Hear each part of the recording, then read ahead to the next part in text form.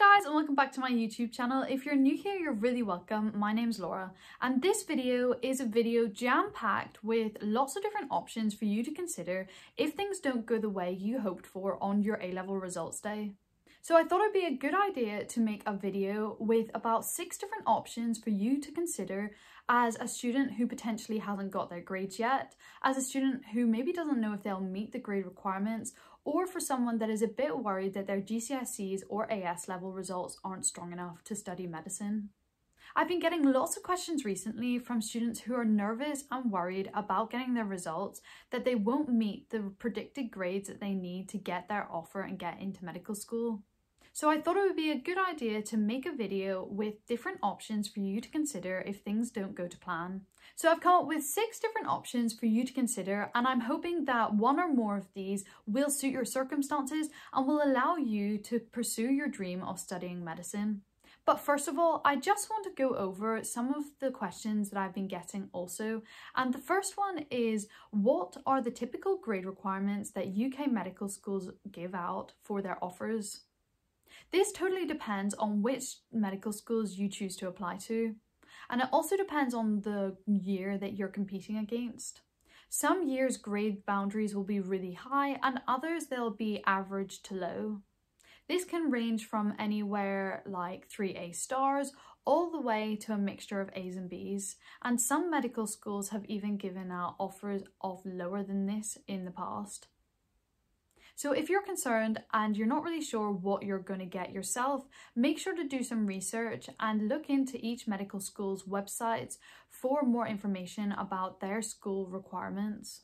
Another question that I've been getting recently is what to do if you don't meet the predicted grades that you needed to get. You're not alone if you're watching this and you have not got the grades that you were hoping for. It is an upsetting thing, and it is not something that is easy to deal with.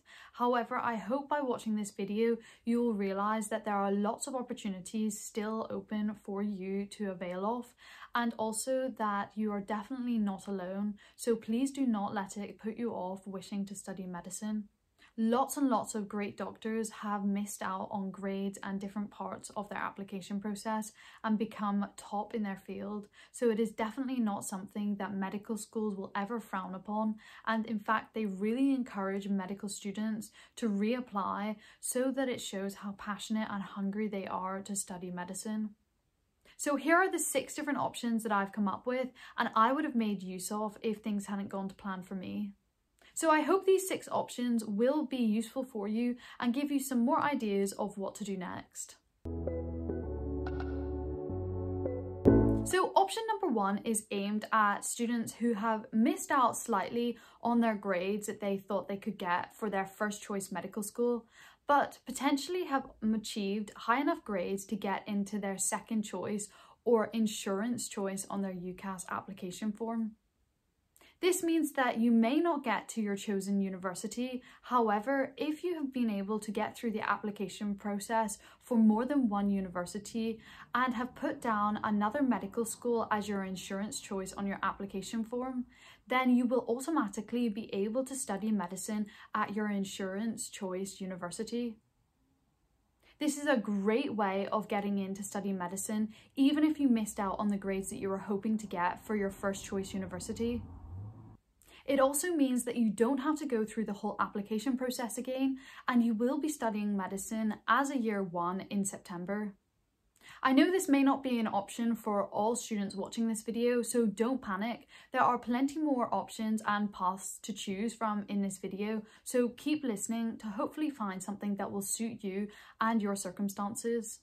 But for those who have the opportunity to choose their backup university, I would highly recommend this route, as it is a quick and easy process, and it means that you will be getting to a medical school this September. So my option number 2 is actually something that I ended up doing, not for the same reasons as missing results, but actually due to the COVID pandemic, and it is the option to take a gap year.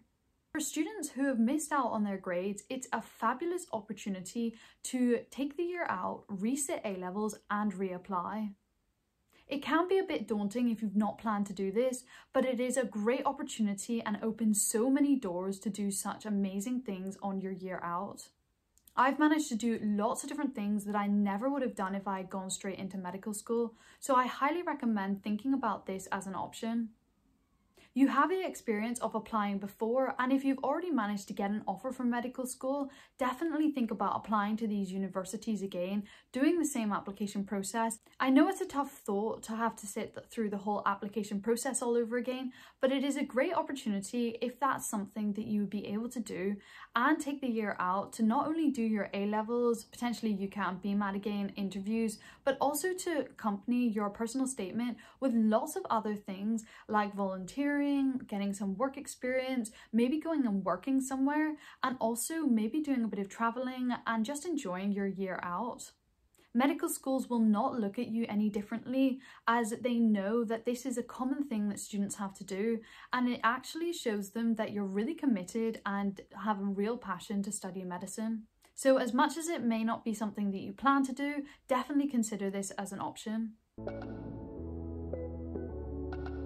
So option 3 now, and this one is directed more towards students who haven't actually chosen where they wish to study medicine yet, but they're a little bit concerned that the grades they've already got or the grades they're going to get aren't going to be high enough to get them into your typical medical school in the UK.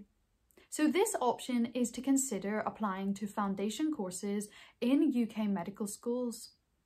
I had never actually heard about foundation courses and pathways to get into medicine, but after taking some time and doing a bit of research about them, there are some amazing medical schools that offer great programs for students who aren't quite achieving the A's and A stars.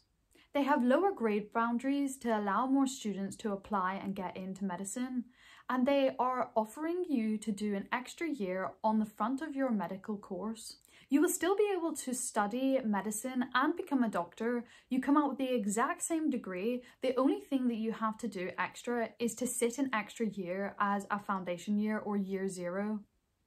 This means that your overall medical course will be 6 years long, but don't let that put you off. If it's something that you are interested in, make sure to go and do some research, and I've put in a link in the description down below, so check that out for more information.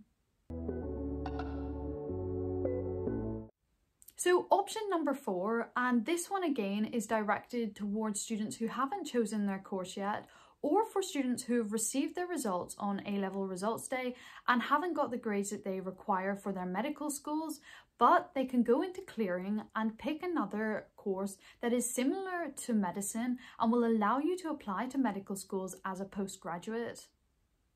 These courses include biomedical science, straight sciences like biology, chemistry, physics. You could even do things like stratified medicine or other courses that are also heavily linked to medicine. These are great ways of allowing you to sit a course as an undergraduate and then apply to medicine as a postgraduate. Universities love postgraduates, and at some universities they actually encourage postgraduates over undergraduates.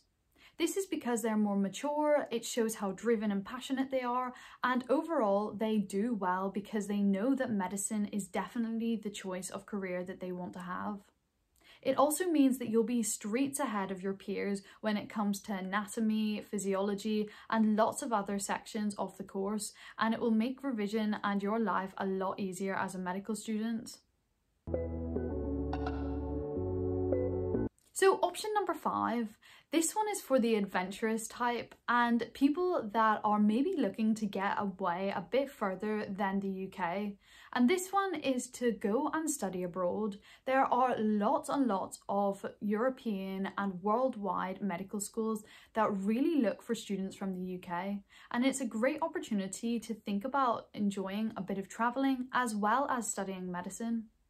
There are lots of medical schools out there and they require quite a variety of different things, not so heavily based on grades. They might have different entrance exams and they can open up lots of different avenues for you globally studying medicine abroad.